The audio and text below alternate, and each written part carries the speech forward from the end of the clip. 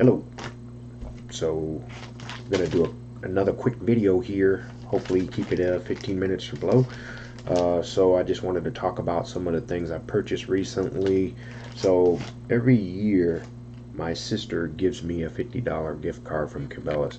So last year she gave me a $50 gift card right around this time. I think it was either for my birthday or Father's Day, but I couldn't use it because Cabela's was sold out of everything, due to the pandemic. Everyone was buying shit.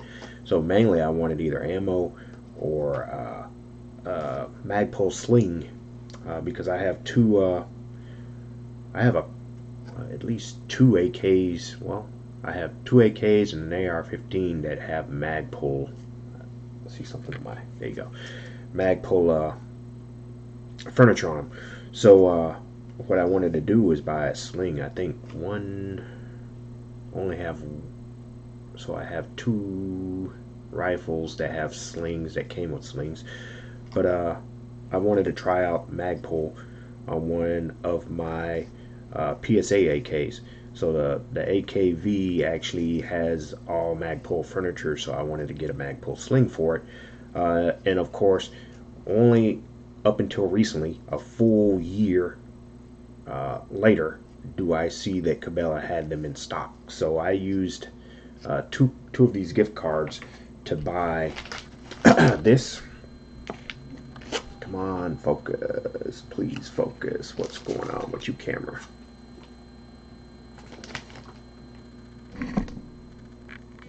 So it doesn't like that angle. So we bought this and we bought this. So we just talked about what I'm going to do with the sling. We're going to talk about the sling again in a minute, but I wanted to speak for the punch set. So I have several punch sets, but I have none that are brass. So this one has 8 brass punches and a hammer. So I also have a rubber mallet, and my plan is to change the sights on my Metro Arms 1911. The rear sights are non-adjustable, and I have a feeling that they're going to need to be adjusted. So the plan is for me, I was going to hire someone to do it, but I'm not familiar of who of any good gunsmiths out in my location here. So I decided to try it myself. The brass punch will help you to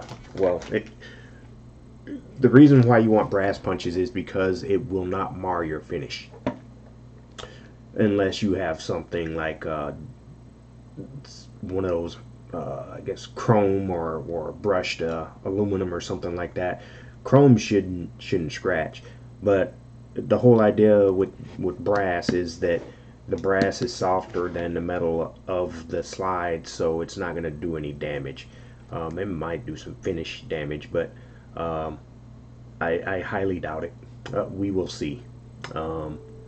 So I'm going to try and do this myself. I still need a workbench, so I'm going to order one of those like collapsible ones. I think I saw some collapsible ones with mass, because I don't want to buy a collapsible one that weighs like 15 pounds. So I want one with some mass on it so that I can hammer on it without knocking the whole thing over, right? So I'm looking at a few benches, and I'm looking for I don't need like a huge, like 50-pound vise. I do need something that'll hold the slide reasonably well without kind of being wobbly or anything like that. So I'm looking at a few on Amazon. So once we get done with that, once we get done purchasing both the workbench, and if it doesn't come with a clamp, then we'll buy a clamp. Then we'll probably order.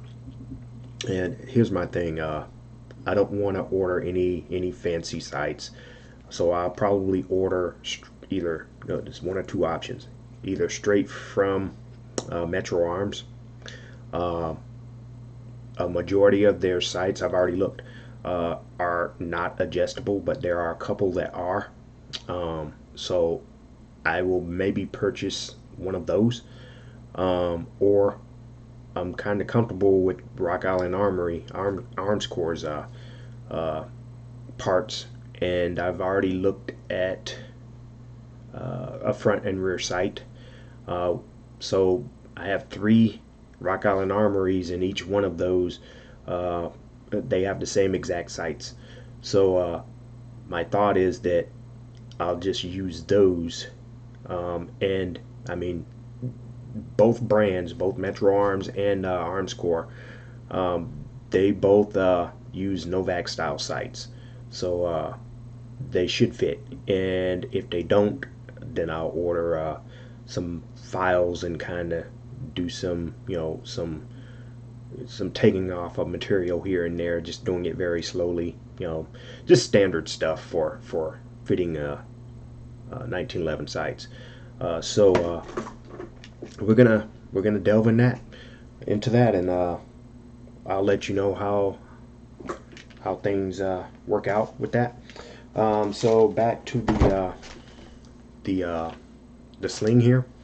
So they had several different colors, like desert tan, OD green. I opted for the black since the furniture on my AKV is black.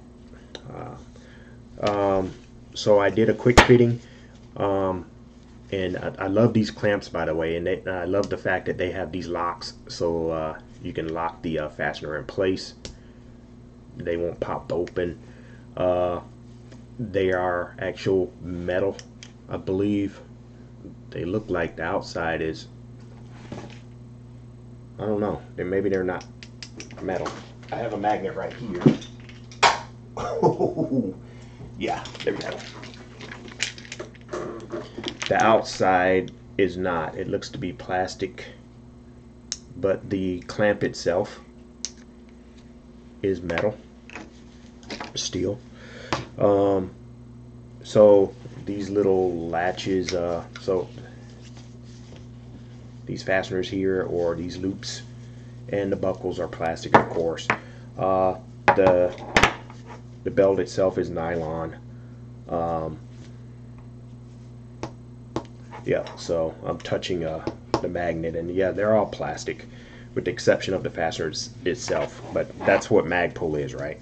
So the reason I want to discuss this is because with the AKV and the AKP, they have a front fastener to latch these clips, but they don't have any rear fasteners. So it's because mine are pistols, and pistols come with braces, and there's no place to fasten a brace, a sling onto a brace. You have to buy a swivel, and what I did was I went and I looked at the types of swivels I could see on both Cabela's and Amazon. So I found and ordered the Magpul quick detachment sling swivel. So the QD sling swivel. Say that 3 times real fast. So it's more than likely going to work. I mean, Magpul for Magpul. I just need something to be able to kind of latch onto this. And again, there's nothing in place on the SBA 2 and SBA 3 braces. There's no loops or anything for these to catch, but they do have quick detachment areas on both of those braces, where you can kind of clasp onto those swivels with something such as this. So I've ordered 2 of those. This time I ordered from Amazon, but these Magpul ones are not cheap, and I saw a bunch of different cheaper ones on Amazon, but when looking at the reviews, a lot of people are complaining they either break or they don't fasten correctly, and you know, you end up like dropping your gun when at the range because the, you know, the sling, I guess the swivel comes apart. Some of them are like different sizes for, you know, that quick detachment, you know, the little part that has the ball bearings on them. So I just bought the Magpul ones, you know, buy once, cry once. So yeah, that they're expensive. The ones I ordered were $18 a piece. Cabela's carries them for $16 a piece, and they look like they had them in stock, but it took a while for them to get here, for my parts to get here from Cabela. So I decided to do Amazon this time, and I should have them on Friday. Once I have that in place, once I have that in hand, I'll test fit. Um, and I'm talking about this because I see a lot of people in web forums and Facebook groups, I guess specifically AK-47 Facebook and forum groups. They always ask, and I was asking the same question as well. Well, which one of these Magpul belts or slings will work with my AK-47 or AKV or AK variant or AK pattern rifle, right? So I have tried with the Palmetto State Armory pistols that I have. I don't have any rifles from them. I just have, all of mine are pistols. But I do have a couple of other AK-47 rifles that I have not tried this with. One of them is an underfolder. Not sure how that's going to work, but I believe that one already has a sling anyways. But this one looks a little bit better. But I mean, that one's an arsenal, and the sling that it came with is actually pretty damn nice. So we'll probably leave that be. But again, you know, the whole reason I'm talking about this is because I saw and still see a lot of people asking, you know, that there's a ton of different types of slings out there. Even with Magpul products, if you just focus on Magpul products, there's a lot of different ones. There's a 2-point and 3-point. I'm gonna use so this one is both 2-point and 3-point. What I'm going to do is I'm going to focus more on, I'm just going to use the 2-point functionality on this. That's all I need, and half the time I might not even need it because it's not like I'm going to be kind of slinging and rucking in the woods out here. So this is to address all those questions that folks may have. So if you're wondering what fits the AKV or the AKP, this one definitely fits the MS3 Gen 2 sling. I believe that the Gen 3 will fit as well. I've heard other people saying that they got it to fit on their PSA AKs. So with that being said, you will have to buy a swivel, and the swivel does not come with the sling. So if you're wanting to kind of not wait when you order this, order a Magpul QD sling swivel along with this. So if you're ordering 2 of these, then you'll have to order 2 of those swivels. But I shouldn't have any problems once that swivel, or once that swivel set gets here. I ordered 2 of them, 2 of the swivels, even though I only have 1 of these, because I do plan on ordering another one of these for my my other pistol. So we are done. So my next video should be in the next couple of days. I have not visited the range in a couple of weeks. Not my last video, but the video before, when I was kind of focusing on 1911s. So I still need to go and validate that my sight adjustments on those 1911s will work. If they don't, then I'll ensure that I bring a proper screwdriver or flathead or flat tip so that I can make adjustments, because that's what I tried to do with the 10 millimeter. I was actually able to adjust the other guns, because they didn't need elevator adjustments, but the 10 millimeter did, and the screwdriver that I had wasn't the right size. So I had to kind of put that off. So I'll ensure that I bring the proper tool to the range on the next visit, so that I have to make them on the fly I can, and so that when I leave, I'll have that I'll have the sights dialed in. Um, but another thing is, I still need to find more 10 millimeter ammo. I have not tried to order any. I've been trying to find them locally and still not having luck. Um, Although I do see a lot more 9 millimeter and the popular calibers. So mainly 9 millimeter and the 5.56, because that's what most people have. That's what most people demand.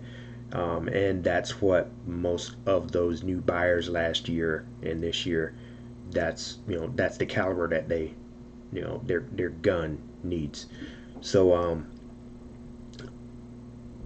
I will probably end up ordering more online, as I always do. It tends to be cheaper when you order online anyways. There's lots of options, whereas if you're trying to find it locally, um, there might not be an option, or all of it might be high, or there might not be any.